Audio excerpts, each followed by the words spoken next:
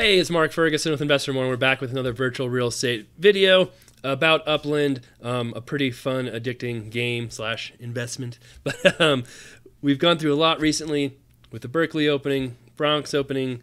Now it's kind of a letdown as not much is going on right now. But I'm going to talk about investing for yield or rent and how I do that too. Someone had asked this question, like, do you just flip properties in this or do you also invest for the yield? And yes, we do invest for the yield as well. And we're going to kind of show you how we do that a little bit. And again, I'm not a massive expert on this game. I'm just kind of chronicling my journey and how I'm learning and everything I'm doing as I go. I started about a month ago and we've done pretty good so far. And right now we're kind of buying properties in Berkeley still a little bit. But I also decided to take the train and go to some different towns and invest for yield in those. So I'll show you what's going on there too. Now, of course, we love the likes, love the comments, love seeing new subscribers, and I have a real estate channel as well, Invest for More, if you want to see more about our flips, rentals in real life in Colorado as well. Now, this property right here, I've just been buying really cheap stuff in the Berkeley area and then turning around and flipping it pretty quick. So I think we just paid $16,000 for this one, and I've just literally been listing them for just a little bit more. And we've actually sold probably 5 to 10 properties this way. Made a little bit of money, not a ton, but it's kind of fun. So I mentioned in the video the floor was a lot lower than it is now. And we'll talk about that. But right now you can see that's one I just bought for 16. Oh, there's another one for 16. But most of them are above 17,000 now, even 18,000 at some point. So the floor is definitely rising in Berkeley. All right, so I just went to the train terminal and I've decided to leave Oakland, Berkeley, and go chase some collections in some other towns in California. So I did just come up here and buy a couple properties that were super cheap. There was one for $13,000 and one for $15,000 on Hearst. I'm like, that seems like a really cheap floor for anything in California, in Oakland. So I just bought a couple of those. I'm not going to worry about the collections right now. I feel like they're pretty expensive. And maybe I'll come back here. But yeah, we're going to go hop on a train and oh, hopefully I didn't like venture too far away here. Oh, I can only go to San Francisco. And then I wonder if I can take the train to other places from there. I'm guessing that's my only choice for right now, so I guess we'll do that. All right, so we're in San Francisco. We'll disembark. And San Francisco is very expensive, so I don't know if we want to buy anything here, but we have to come back here anyway. So now, oh, whoops. We're going to go, oh, hey, get out of here. There we go. Now we're going to go some other cities. I think Bakersfield had some really cheap stuff, 39 minutes. I've got to leave here and actually do some real estate work, so we'll send them to Bakersfield. Buy some small collections there. Feel better about ourselves after the Berkeley collection reveal. So we made it to Bakersfield. In my strategy here, I just want to go through kind of what I'm doing and thinking. I have over 1 million UPX, and I just started playing like a month ago, so I haven't been to many of these cities yet. I have never been to Bakersfield, and so I thought I was in California. I'd take the train down here, maybe buy a few properties, add some collections, add some cash flow to my guy, because prices in Bakersfield are pretty low if you look at it in general. You know, you can pay for dollars under $9, and I think we can get up here. Oh, if it ever loads. There's some cheaper properties for UPX in the $10,000 range. So there's some pretty cheap properties here in Bakersfield. I can add some cash flow, add to my collection. So when I do that, I usually go to the Upland X site and look at their data, so I can kind of see prices of properties and all kinds of different things here. So I was searching by yield, which is weird. I don't know exactly how that works, but I can search by sales price, search, and I can see all kinds of properties pop up here based on this price. And then I don't always just buy the cheapest properties, like there's the cheapest one, but you can see right here that shows the markup. So that's the percentage above the mint price that you're paying. So they kind of base the yield and how much rent you get based on the mint price. So I want this to be as low as possible if I'm really trying to maximize my yield.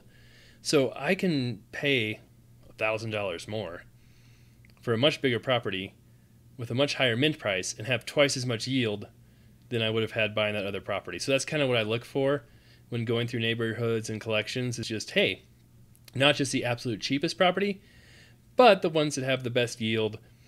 And that's a pretty good yield for a minted property in California. And then I can also, so that's all of Bakersfield.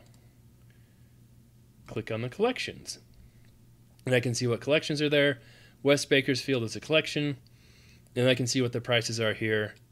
And I can go by sales price, or like we were just doing, go by the yield. So you can get a property in Bakersfield under 200% markup in a collection.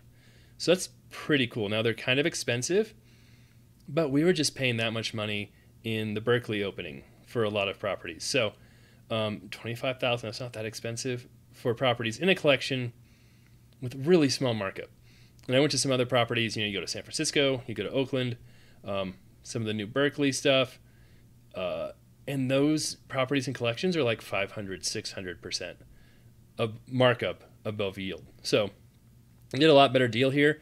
They might not have the appreciation potential of those cities that are more popular, but if you're looking to build some cash flow, some yield, some money coming in, these smaller towns have some opportunities, and you can build your collections as well. So I think collections are kind of cool, but I'm not like completely set on just having as many collections as possible, because if you're paying 600% markup, 1,000% markup for a collection, and it pays you 2 or 3 times the yield, right? If you're just basing on yield, that's not a good deal. Now, if you're doing it because you want to see appreciation, the prices really jump later on, then maybe it makes sense. So there's kind of the pros and cons of yield versus appreciation, and you see that in the different towns too. More popular towns are going to be more expensive, have higher markups, maybe have more appreciation. The smaller towns will have lower prices, lower markup, higher yield, but less appreciation too. So I might go through this and pick up some of these properties here. I think I will do that right now. And just go to West Bakersfield right here. I can see wherever that is. I don't really know. Sometimes I have to pull up Google Maps and just search for these things because it's a little easier. Oh, look at that. That's huge. Look at the size of West Bakersfield. And then since I'm here, I can pull up the collection too and just see West Bakersfield 1.25. Not a huge bonus, but still, it's kind of cool to have stuff in collections. So that's all right. And if we're can go through here and look for the properties, or we can just look for the address. What was the one? 25,550 on Lone Oak. Let's see if that's there. Nope. We're going to have to scroll out. I don't know. It's so huge. If I do this, I might get a whole lot more properties. Yep. And I don't even know if I can scroll down. Nope, there's... So, I won't show all of this, but I'll probably go to Google, pull up some addresses, figure out kind of where they are a little closer, go in, buy the high yield ones, and complete a collection, and maybe see how far up in price we can go.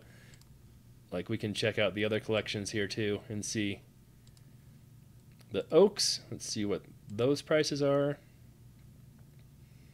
60, oh, we're still on markup. 34, but look at these markups, way higher markups. And so, 34 is not bad, but that markup's pretty huge. And then we go look over here at the collection and see what bonuses you get. What do we say, the Oaks? So 1.56 bonus. It's okay, but is that worth paying so much more money?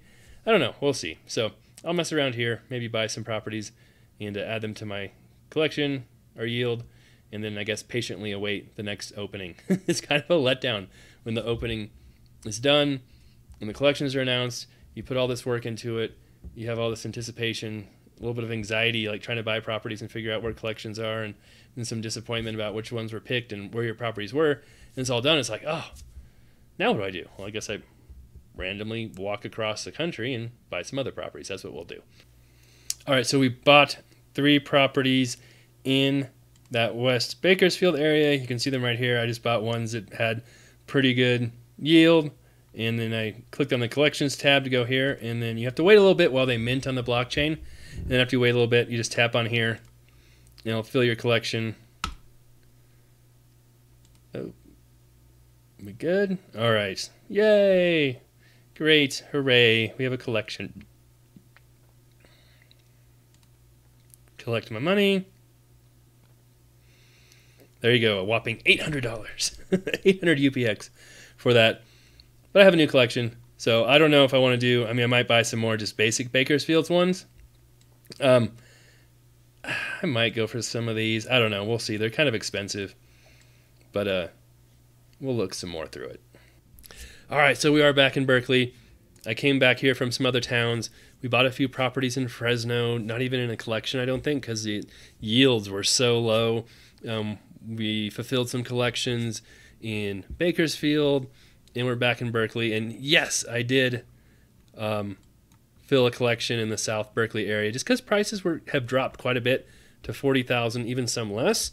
Whereas right after the collection reveal, they were much higher. And I think that'll be a decent collection to have here. But otherwise, we're still just kind of flipping a little bit here and there. And I also am looking for yield too. And you can see that I even fill this one. Oh, I didn't even fill South Berkeley yet. So we'll fill that collection right now. And something else I did, which I'll show you too, is I wanted to come back to Berkeley because my city collection, you know, every city has a small collection, yay, just for properties anywhere in the city. I wanted to relook at my collection there because I think I sold some properties, so it wasn't complete anymore. And the collections only give you money if they're complete. And then I wanted to also make sure, if we go over here, and by the way, the East Bay is like the whole Oakland collection. It took me a long time to realize that. I thought, man, I can't find this East Bay neighborhood. Where is it? Well, that's all of Oakland, but I figured that out. So I went to the collection, and what I did is I looked through all my properties in Oakland and Berkeley, and I picked the ones that have the highest rental income, highest yield, so they made sure those were in the collection because that will make you more money, right? If you have very low yield and you're making, what is it, 25% more, you know, obviously it's not going to be a high dollar amount, where if you have your high yield properties, you want those to be in the collection as opposed to the low value properties. So went through, I think most of them were in Poets Corner and one in Ocean View, to find the properties that had the highest yield, put those back in this collection, and that increased my yield overall quite a bit.